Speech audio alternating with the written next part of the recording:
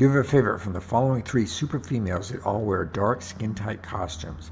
This is Marvel Comics' Black Cat. This is DC Comics' Catwoman. This is Dynamite Entertainment's Miss Fury.